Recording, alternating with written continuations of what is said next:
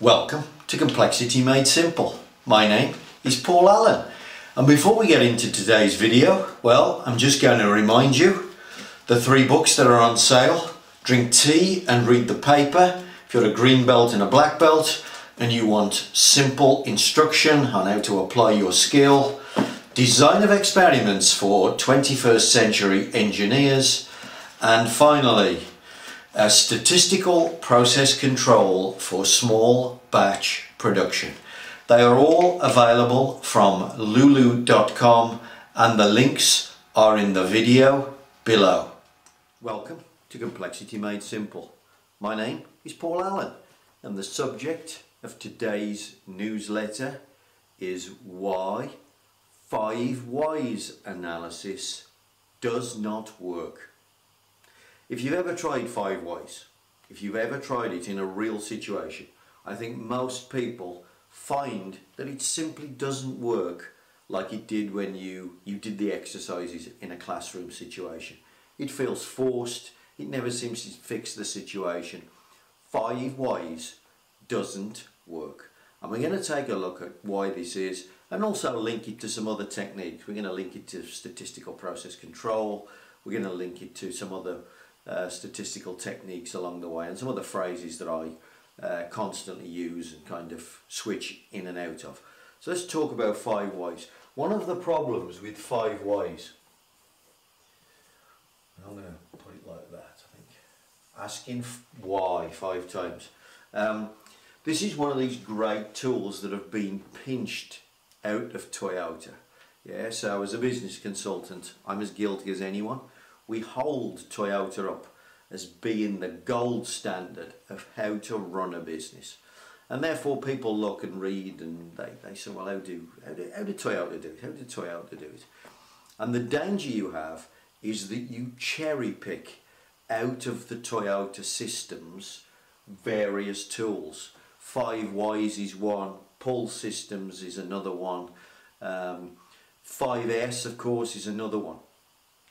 And what happens is when you just take them out and transplant them as a single tool, their effectiveness just is so diluted and people just don't find that these things work.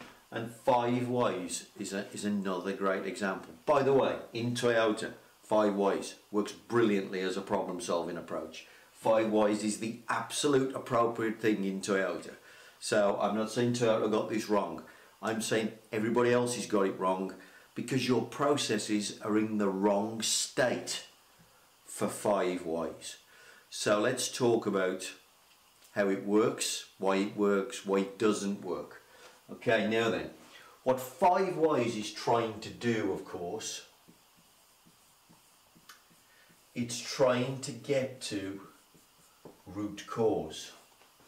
Another word for root cause is it's trying to look for, let's call it a single event.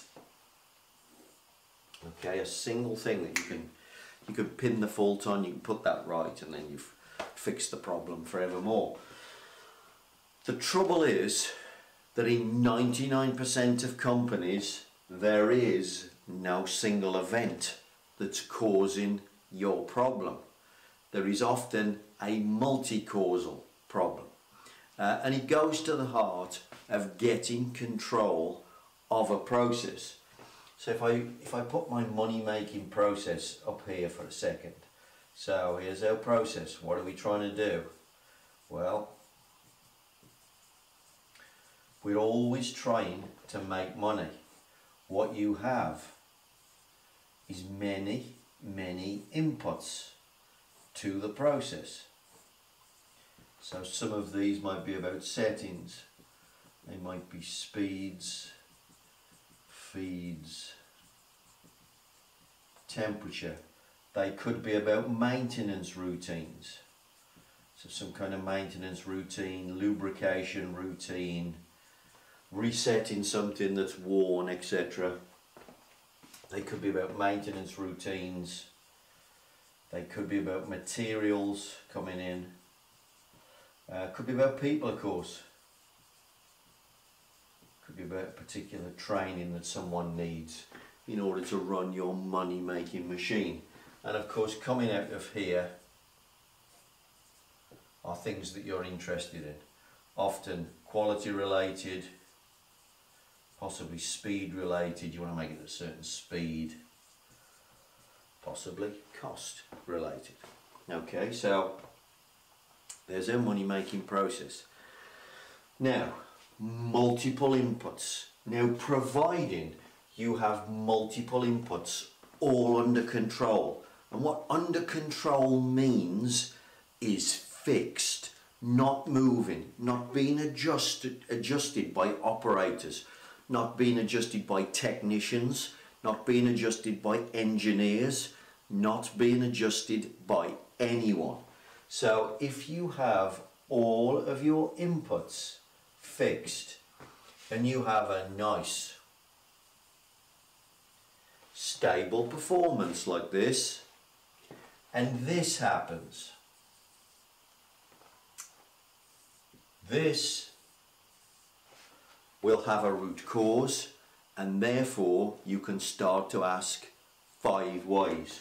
We didn't do the maintenance procedure. Why? Because we had an important order to get out the door. Why? Because we ran out of stock in the warehouse. Why? Because the quantity that was going through the system went up and we didn't notice. Why?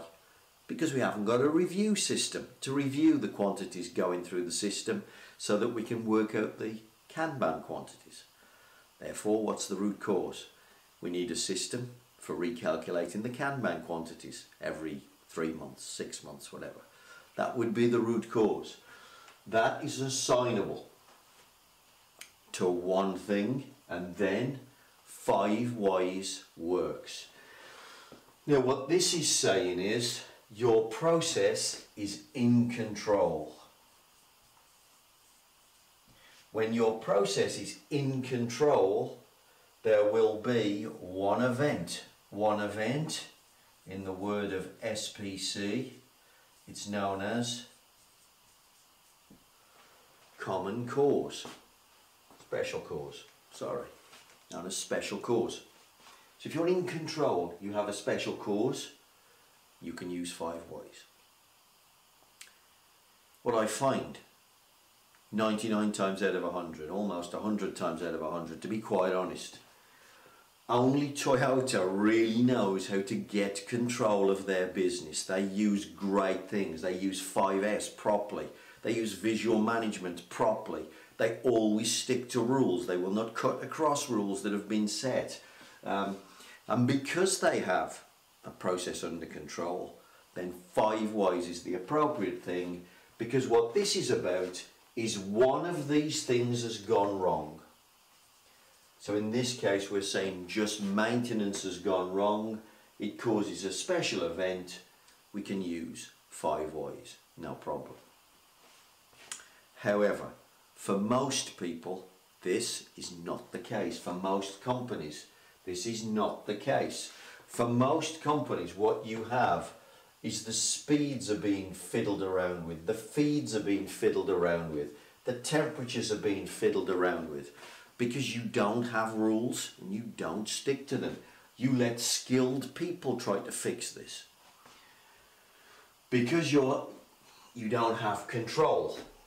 So now what you get is this. You get wild performance shifts in your process. So because you've got wild performance shifts in your process, you can't do your routine maintenance because your machine is constantly under pressure. There's always an urgent order to get out of the door. So this doesn't happen. You don't get time to do training because of that. You tend to bus people in who you're going to pay from agencies, and you're going to pay them the minimum wage. You don't give them any training at all, and you expect them to make good product. I don't know why you'd put people like that in the most expensive place in your company, right at the point of activity. But anyway, and of course the other thing you tend to do is you'll tend to buy the cheapest materials that aren't really up to the job. Yeah, so typically what you've got is not control. You've got something that I would call chaos. And when you have chaos, you don't have special causes, you have common causes. What common causes mean is, why have we suddenly got this problem? Because here might be the spec, yeah? And of course you're looking at the spec and you're saying, why have I gone above the spec? Well, you've gone above the spec because all of these things are moving around, and on an unlucky day they are all in the wrong place, and it sends the process to the top. It sends the process to the bad place. We start making a defect or many defects. There is no root cause. And if you try and do 5Y'S here, there's nothing to be found, because these all caused it.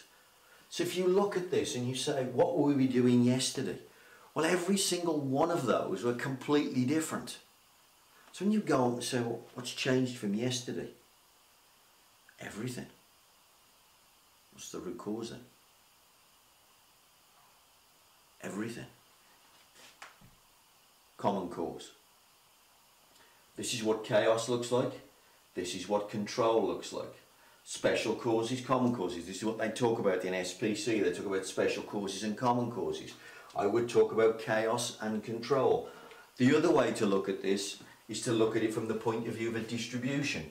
Do you have a distribution, if here is your tolerances, where the distribution are shifted off center and you're producing defects here? In other words, do you want to shift the average of the results? Do you want to shift the mean, the middle? This thing here. Yeah, if you want to shift the mean, this would be control. This usually needs one dial, one root cause has made this thing move off center. You're looking to move the mean. By the way, the other name for this that I would use, you're looking to change the signal. The signal is very easy to move. It can often be moved in minutes. Special cause. You're moving the signal. Okay, what's this going to look like? Well, this is variability. This is multi-causal. Let's take a look. It's not going to look like this where you're trying to shift the signal. What you're going to get is something that looks like this. You're going to have defects in the tails. This is all about the variability. This is about the spread. This thing is too wide. It's sitting perfectly on the target. Therefore, we don't want to move the signal. The mean is in the right place. What we've got a problem with isn't a problem with signal. This is a problem with noise. It's a problem with spread. The way we measure spread, the way we measure variability is not via mean,